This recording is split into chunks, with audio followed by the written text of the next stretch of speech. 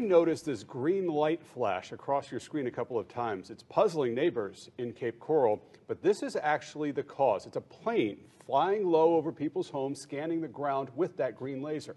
Welcome back. I'm Chris Safadi. And I'm Lois Tomey. So what does this plane, what is it doing? Awake News anchor Annette Montgomery joins us in the studio. And Annette, what did you learn? Well, Chris and Lois, I learned who it's not after reaching out to everyone from the city of Cape Coral to the county to the Florida Division of Emergency Management to the South Florida Water District and Port Authority.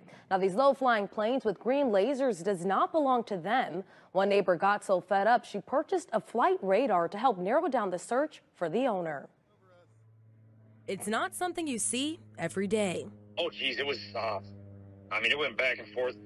At least, I would say 40 minutes to an hour. But for people living in Cape Coral, they've been seeing it a lot this week. It was really late at night. It was kind of around midnight. It was around midnight. And I was actually in my car. I was just getting home, and I saw it going back and forth with a laser beam, and it scanned over me multiple times. And it was just moving. It was scanning the whole area, every square footage, basically, going just forth. That low-flying plane was in Casey Sutton's neighborhood for hours Sunday night. Philip Bertolio saw it the same day, but a few hours earlier while watching the Super Bowl game. When it came by, you could see the green laser light spread out, like it was mapping. We heard something about it was mapping the area is what we were told. And it kept going in a north and south direction, and it would just go farther to the west. It kept going north and south and then come. It's the first time these neighbors saw a sight like this while looking up at the night sky. So Casey decided to track down who the plane and its lasers belong to. I've never had flight radar until this happened, because I'm like, what the heck is going on? But it shows that what kind of plane it was and what type of plane. I don't know who owns it. It just says private owner. When you put the information Casey provided into the FAA website, it comes back with this information saying it's registered to Randigo LLC. But it's unclear who or what they're doing. We just want to know what's going on, why we're being scanned. I also reached out to the U.S. Geological Survey as they are doing some mapping and data collection involving low-flying planes right now. But they told me not only do their planes fly during the day, they also don't use green lasers. I'm still waiting to hear back from the NOAA. I did speak with a representative over the phone, but she was unable to confirm or deny if these planes belong to them. Two Red Rocks Amphitheater employees saw some sort of dark metallic disc fly over the sky about a mile from the famous venue. This was on June 5th. It apparently vanished after a few seconds. Of course, none of this has been confirmed by any sort of government organization.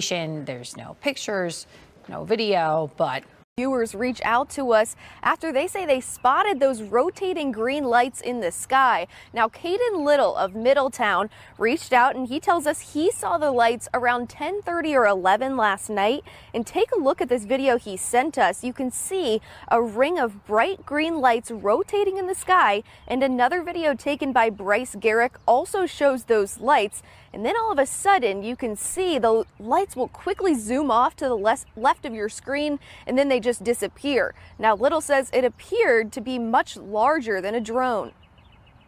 Signs. This is actual footage of giant crop circles that appeared on a farm near Central California. So naturally, this has people wondering, is this the work of aliens? Is this a hoax? Is this some very talented prankster? I'm a skeptic, but this could be aliens. I don't know. I mean, I'm always willing to believe something, so, I mean, if there's proof, then you can't deny proof. But right now, it looks like aliens to me, so. Well, two friends driving on a nearby road on Sunday night witnessed strange bursts of green light flashing on the horizon. They said they videotaped it, posted it on YouTube, where, of course, it went viral, bringing a number of curious onlookers to the scene on Monday to see it for themselves. I have no idea. So first the green light flashes, and then this pops up. And then this. Luz submarina en plena luz del día. En Lago Rappel, ¿qué será?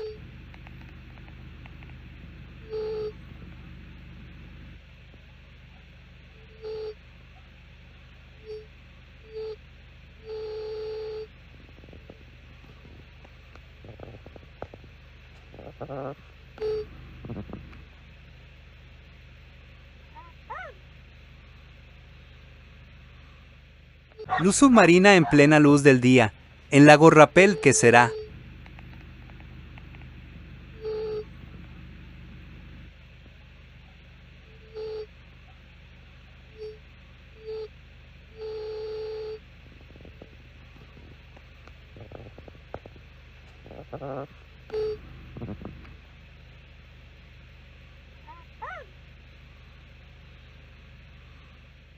Luz submarina en plena luz del día.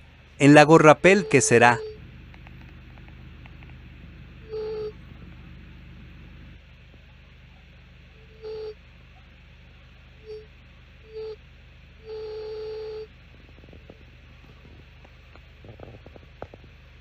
Uh-huh.